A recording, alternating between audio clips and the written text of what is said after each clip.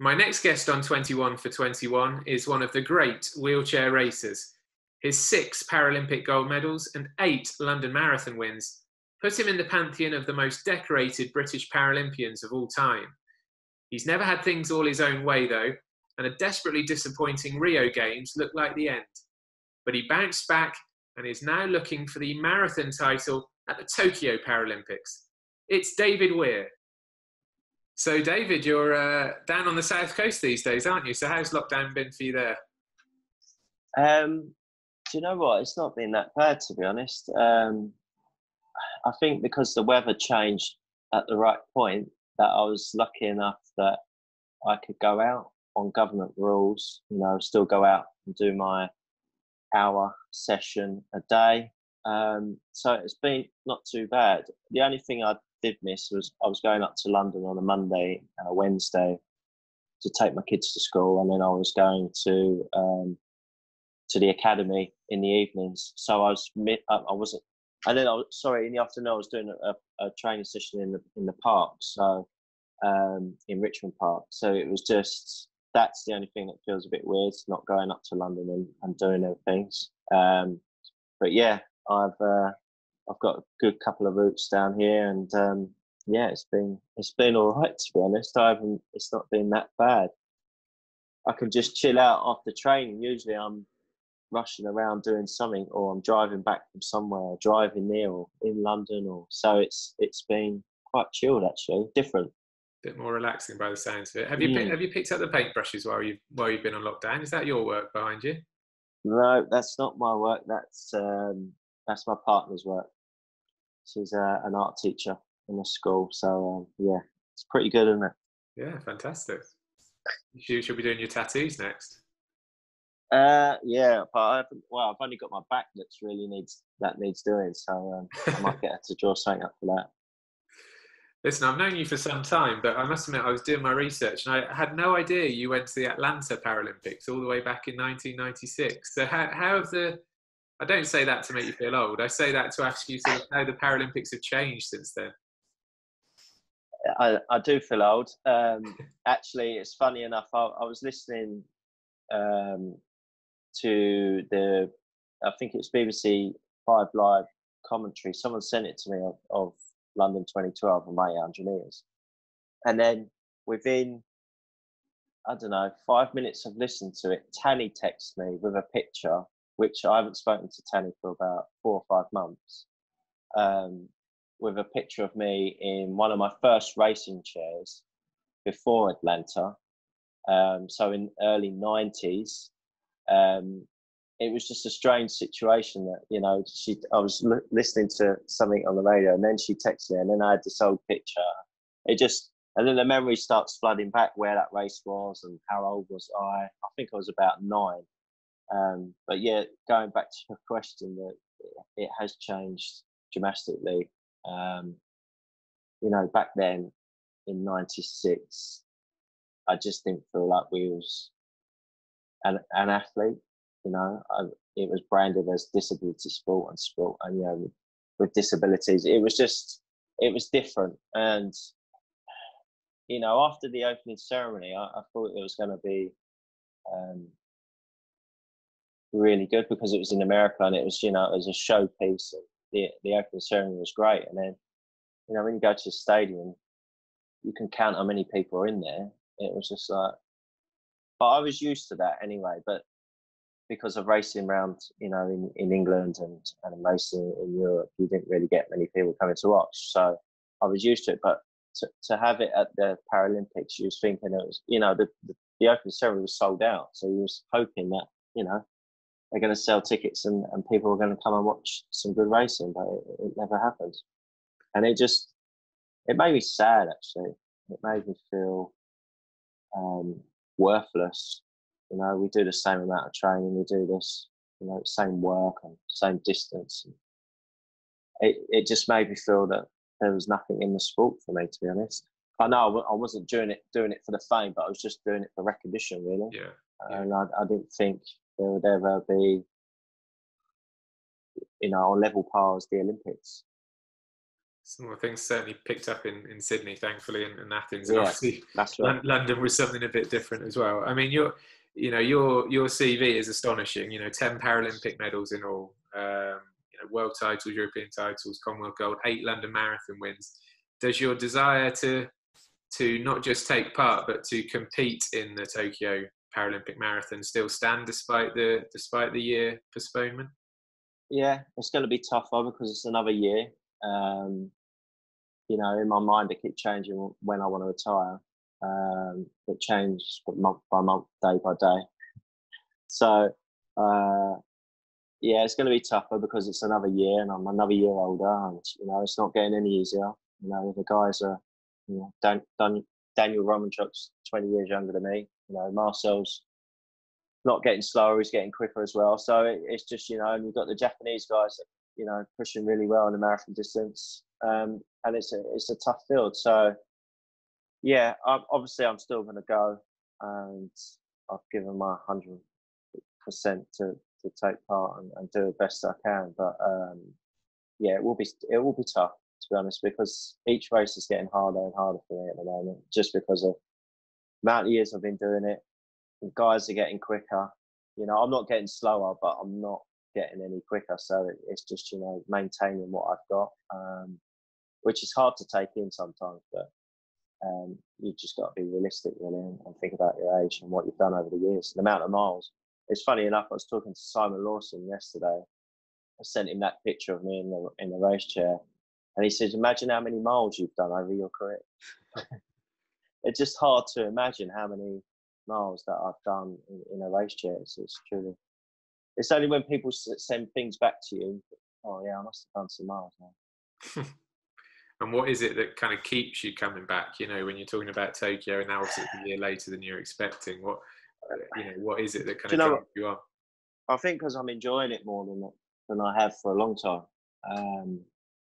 I've had periods in my career where I just don't even want to see my chair again, because it's so stressful sometimes, and it's so demanding, and it's a lot of pressure to be at the top of your game for a long time, and sometimes I just get sick of it, and I just don't even want to see my chair or be involved with sport or talk to anyone about racing, and you go through periods like that. But at the moment, I'm enjoying going out and training and doing it.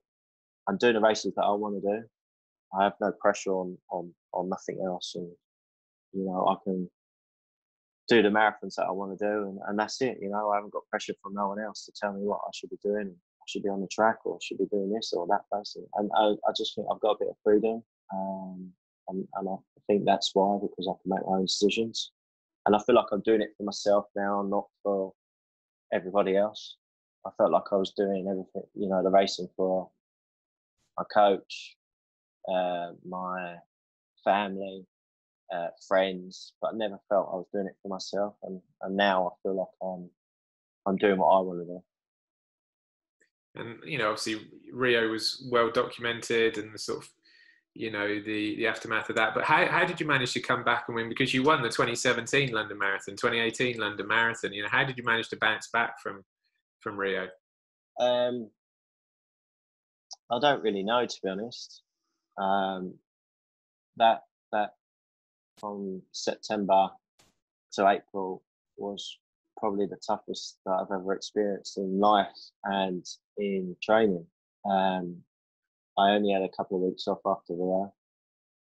I had loads of things going on in my head and other, personal problems, and I didn't know what to do. And I just think, I kept ticking over because I wanted to prove that I could still race.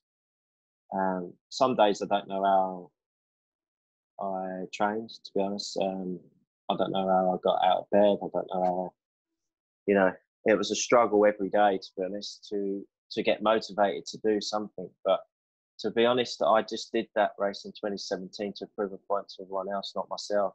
And this is why I keep going back to, like, I was proving a point to everyone, and it didn't mean anything to me.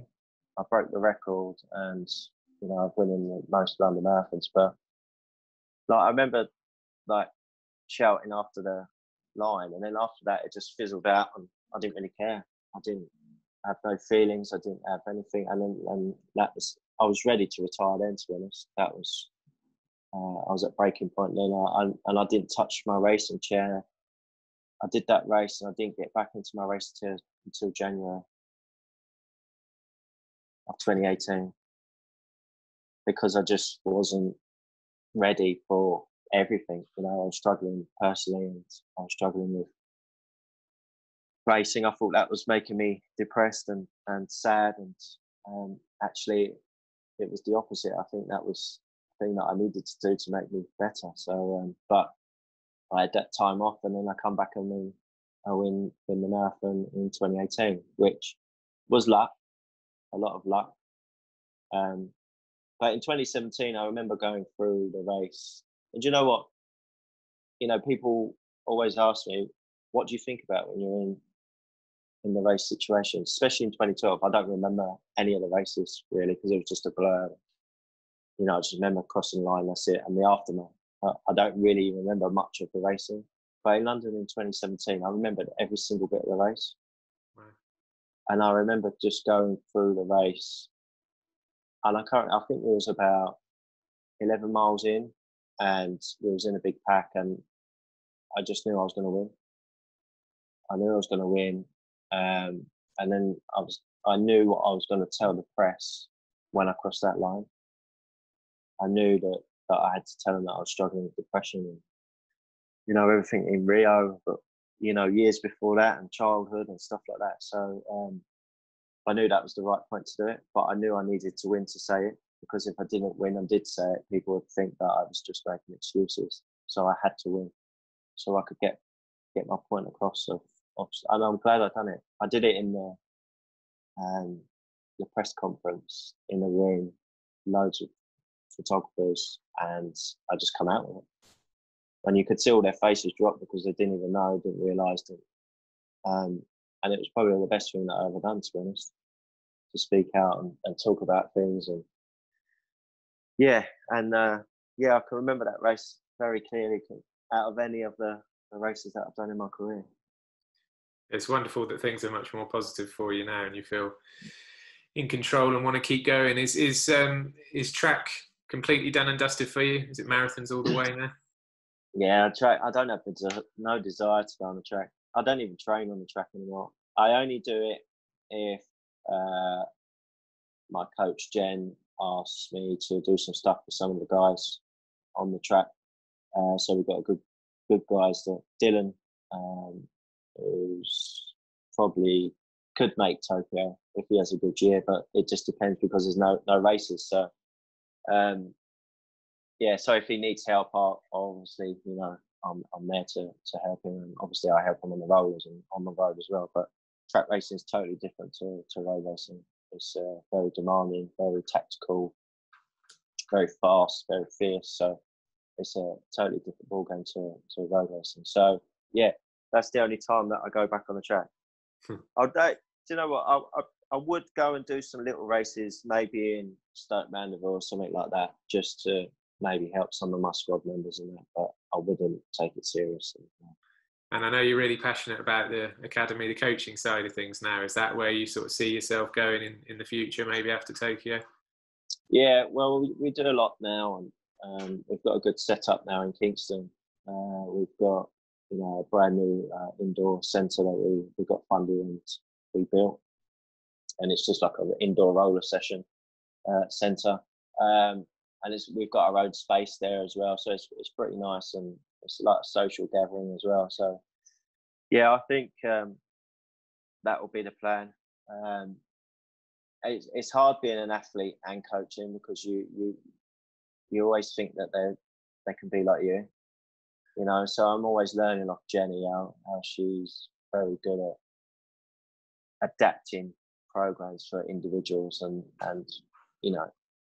getting the best out of them, and changing things, and sometimes being hard, sometimes being soft, just knowing the right moments of how to be with certain people. So I'm learning a lot still from Jen.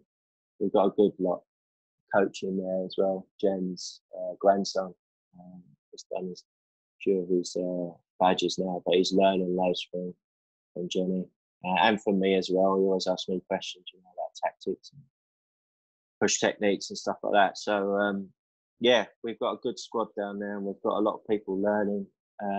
Got a lot of young athletes improving, and that's, you know, that probably will be the, you know, a bit of my career. I don't think I could take a full coaching role. I don't think it's in my makeup yet, but I can be advised and be there, and, you know, give them talks, and, you know, give them encouragement, and, you know, change certain things in training. But day-to-day training programs, I think Jenny's just a master of it. You see that in football a lot, don't you? Where the you know, some great players go on to be great managers. Some great players go on to be sort of, you know, not great managers, because it feels like the players they're coaching are either massively inspired or massively intimidated by the person doing the coaching. I guess you're in a similar situation, aren't you? Yeah, Jenny's more like a Harry Redknapp.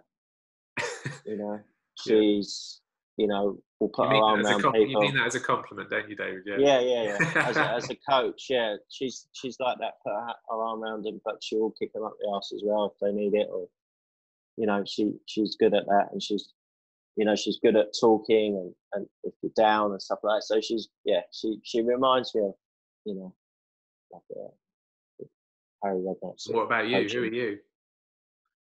I don't know, to be honest.